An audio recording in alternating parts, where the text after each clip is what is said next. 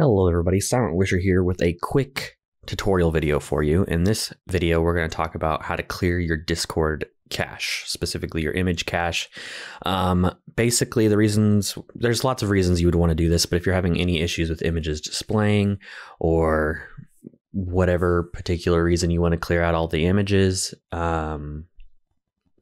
in your Discord, this is how you do it. As you can see, I currently have 2,363 items. These are all images and like video files and stuff.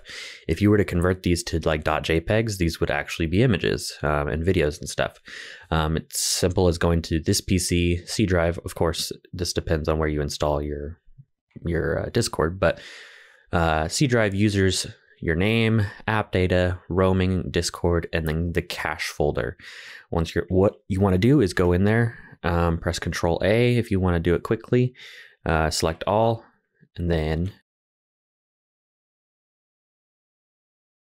you'll hit delete, and those will go to your recycle bin. And of course, don't forget to clear that out.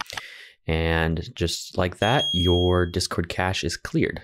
So after that, you'll reload Discord and you'll notice the images, like your friends' avatars and stuff, will load back in, and you'll be good to go.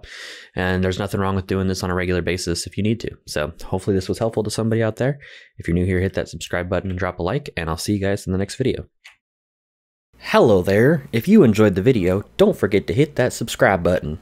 Also, drop a like and a comment, and turn on notifications with that little bell. If you'd like to join my Discord server, you can do so by visiting the link in the description.